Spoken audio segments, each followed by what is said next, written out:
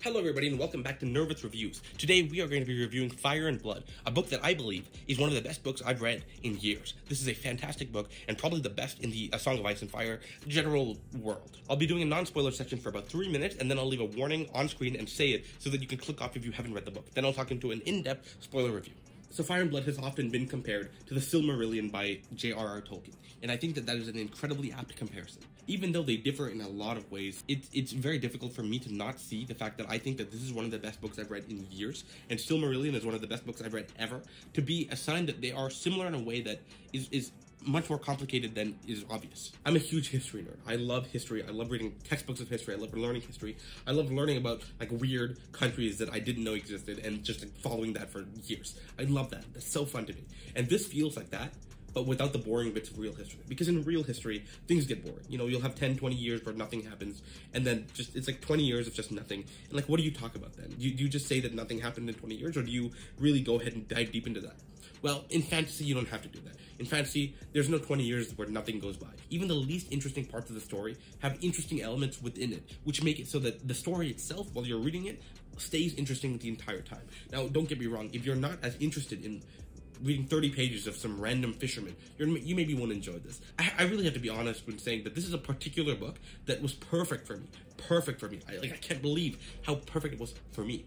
But I know that a lot of people don't like this book. And so I have to leave a warning out there. If you're not really weirdly into fantasy, like weirdly into like stories of like history and stuff and just wanting to know how things came about in a really organic and interesting way, you don't read this book. This is not for you. If you want a story, this is not for you. This is a textbook. This isn't fun for most people. It just so happens that I'm interested in the history that it's telling, and therefore I love this. There are very few parts of the story that are uninteresting. This is just a fascinating tale from start to finish in a way that is not palatable to everybody, but I think is palatable to enough people that it's meaningful for me to make this review and really say, really consider it. Like, really consider what you're into.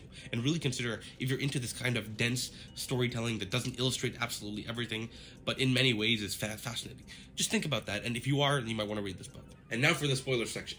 I love this book. I think that it is fantastic. I think that starting from Aegon, I think the conquest, and I think the adult nature of the story makes it so fascinating, because in a lot of stories, like in the Silmarillion, while it was a fascinating little tale of the history of the world, it lacked a lot of the adult themes and the adult interesting, gory, tragic, scary, fearsome details that a story like this has, or real stories have. And I think that making up for that really adds a level of depth to a history textbook that you don't often see, and it means a lot in an actual story. I was considering whether or not to read this book, because I wanted to watch The House of the Dragon. So what I decided was I would read it, even though I've only read 2 out of the 5 original books.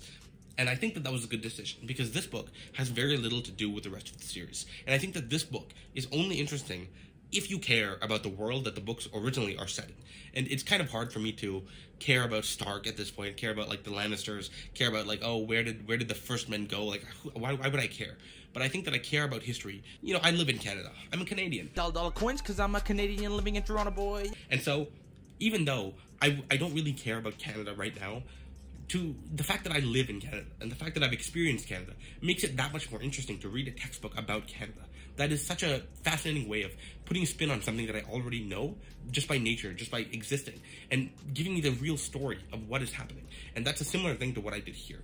Maybe if you've read the first 5 books and you've really gone through the lore and you love all that stuff, then you're absolutely going to love this book. There's no doubt in my mind. But for a more casual person like me, where, you know, where did the Starks come from? Where did the old towers go? Where did the high towers go?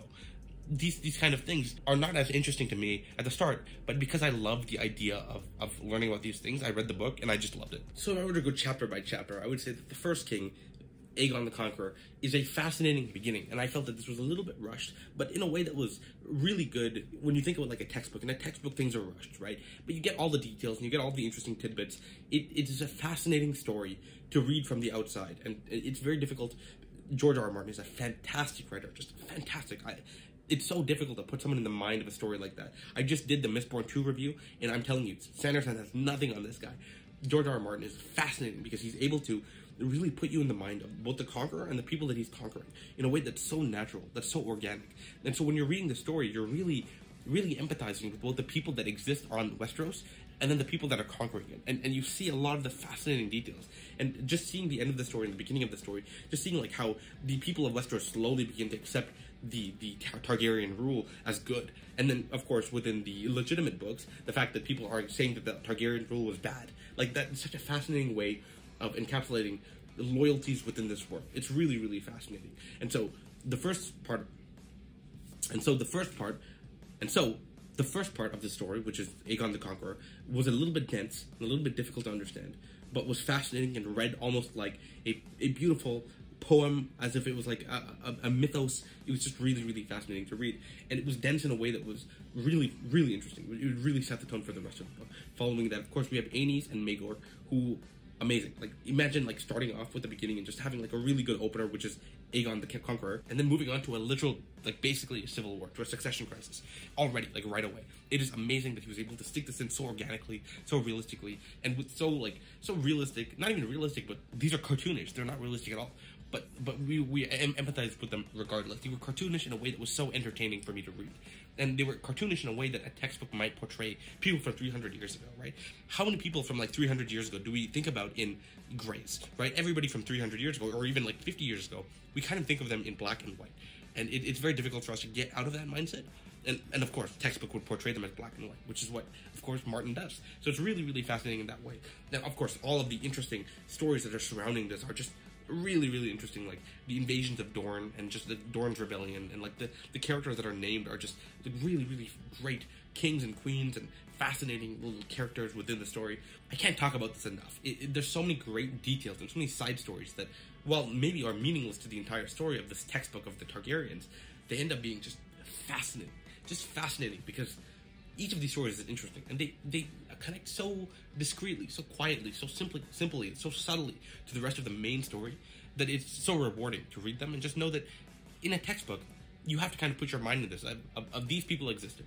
Who is this sailor? Who is this random guy who claims that he's the bastard son of like this one random king? You just have to believe that these people are real in a way that they're not. And really just accept that and just say, oh, these are real people. And that's really interesting to see how normal people interacted with the king.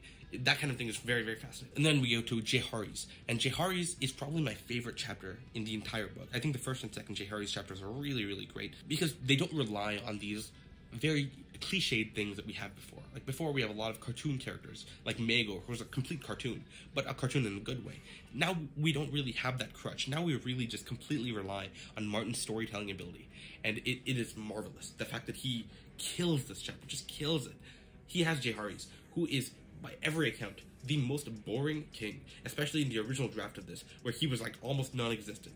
We have such a lame king that somehow Martin was able to go in and insert so many interesting details while keeping the major story intact and make it into a story about like this guy holding together the entire Targaryen dynasty and dealing with his children and dealing with like all of these people in his kingdom that are trying to fight back at him, even though nothing major happens. So many small things happen that it's such a treat to see such an organic, real. This is such a realistic story.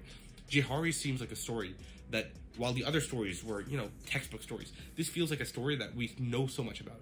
This feels like something that might have happened 20 years ago, and we're just reporting on it now.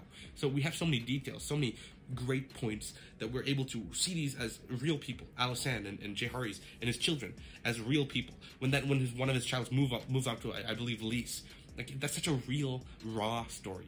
And it's such a stupid thing that, like, textbook might not mention, but of course, this is like a really subtle, beautiful plot by Martin, and so he has to include that. And it's just so fascinating to see how much he does with so little. Following Jaehaerys, I believe there was another succession crisis. Like, of course there was. I'm not surprised about that. And we go back to, like, of course, it's an interesting succession crisis. And then we move on to, I can't remember his name, Jaehaerys, the father, who's currently in the House of the Dragon. He's not that interesting. I think he takes a very minor place in the plot, and that's totally fine because I think Martin knew that he wasn't a very interesting character, and so you just don't take too much of him, and then you see the follow-up to his story as the most fascinating thing. However, I do have to point this out because I'm watching the House of the Dragon, and in House of the Dragon, he's a great character. He's a fascinating, fantastic, really deep, interesting character with so many intricacies. And I believe that, he wrote about this, actually, Martin. Before I started recording, I just read a blog post by Martin where he said that he wants to go back and change everything about this king because the House of the Dragon did it so well. And I agree. Like, he is the best character that is improved compared to the book, of course, without a doubt. And, of course, following him, we get the real story, which is they dance with the dragons. And that is a huge, fascinating And in my opinion, it is the only part of the story that lags. This part of the story lags quite a bit, and it's difficult for me to get past that, but it's not too difficult because there were certainly many parts of it that were just interesting, but it did feel like this relatively small time period is something that shouldn't have been touched upon as much as like the real true times of reigning of the kings. It's a rebellion. It was great. It was like fights and a civil war, but and of course it involved all of Westeros. It was a great, beautiful, big climax-like story, and I don't have anything against that. It was a great story. To me, I was more interested in the peaceful times, like in Jehari's, and I think that was really the best part of the story of this entire book was Jehari's. And compared to that, The Dance with Dragons felt a little bit more cliched, and it was but regardless, like there were so many details, and the way that he framed it with all these like Archmaester Gildane and like the dwarf giving these accounts, it was fascinating. It was original. It was really, really strong, and it definitely served as a great final conflict and climax for this story. And I don't have any regrets about that. And I think that the way that it ended was fantastic. There are a few stories that I really believe ended on such a note, not because of the writing, but because of just what it did. Like, how many times can you really just say the ending of a story and people are like, wow, that is amazing. Martin has the end of this book be so amazing that I could literally say it to people, and I can say it to you, which is that all of the characters, all of them that we were trying to get to work, every single one of the characters who wanted the throne dies, and it is given to somebody who kind of wants the throne, but doesn't really, and it completely destroys him, and it destroys him in a way that he becomes a bad leader, in not just like a lazy way, like, oh, I don't care, so they all start fighting, but like he becomes a bad leader. Like, I assume that he's going to become like a really awful leader, and I just cannot wait for that to happen because it's such a natural progression of like a Game of Thrones. This is a Game of Thrones. These two great entities want to fight for the throne, and both of them lose, and that is just a great way of ending the story. Of course, in House of the Dragon, I'm spoiling this book, so I don't care if you've only watched House of the Dragon. We have two main characters, which is Alicent Hightower and then Rhaena Targaryen, and both of these people are trying to get the throne, essentially, within the later part of this book, and it is amazing that neither of them win. Neither of them win. Rhaena dies. I'm not sure, but I think that all of her children die. I can't remember exactly who inherited the throne at the end of all this. It was either Rhaena's children or Alicent's children. And as far as I can tell, Alicent's gone. Alicent's 100% dead. And then most of any of the major heirs that we assume that Alicent is going to put forward are also going to die. And we're left with like basically the random kid who takes on the throne. And I think that's a really fantastic, fascinating way of saying that if you're playing the Game of Thrones, you're going to get hurt. It's difficult for me to review this in any way other than sections, and so that's why I did what I just did. But suffice it to say that it felt like a complete real textbook. In a textbook, as if it was edited down by a storyteller, and it was edited based on one of the greatest stories to have ever been told. Like, what if you have a textbook on the history of Greece, the prime of Greece, and you really edit it down to like a beautiful, fantastic story, and we have so many more details than we actually have, and you make it written by so many interesting people, and you give viewpoints, and you have great characters, all of whom are named, and it's what if Greece was like much smaller, and we had like a whole textbook about that. That's what this story is like. It's like the ideal textbook for a history nerd, and I read it like that, and it was fantastic. I love so many of the side sections, like the Sea Snake, who was so fascinating. I loved reading everything about like people adventuring to different parts of the world, so far away. I just can't stop fangirling about this story. And so, of course, I have to rate this a 5. It has genuinely, completely changed my outlook on how stories are to be written and how stories can be perceived by the people that are reading them. It's just amazing. It completely shook my world in that way. It might go down to a 4 at some point, but for now, it's definitely a 5. If you enjoyed this review, please leave a like down below and let me know what you thought of my review and what you thought of the book in and of itself. And if you like book reviews or fantasy reviews, you can subscribe to my channel. I do this quite a bit. Thank you so much for watching, and if you want to read my Goodreads review before the review comes out, the video review comes out, you can click the link in the description. Thank you so much for watching, and I'll see you next time. Bye.